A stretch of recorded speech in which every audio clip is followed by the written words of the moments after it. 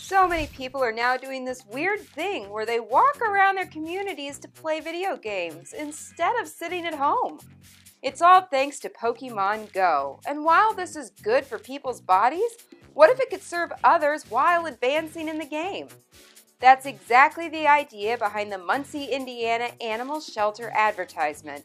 They're recruiting Pokemon Go players to come walk a shelter dog while they play. Shelter Director Phil Peckinpah says the idea came after seeing so many people out walking around and said, quote, "It would be great if every one of those individuals had one of our dogs with them." The now viral ad has spurred a discussion which will hopefully lead to more volunteer dog walkers, not only in Indiana, but around the country. After all, who really wants to walk alone? I'm Carrie Lum for Buzz 60. Now you know, pass it on.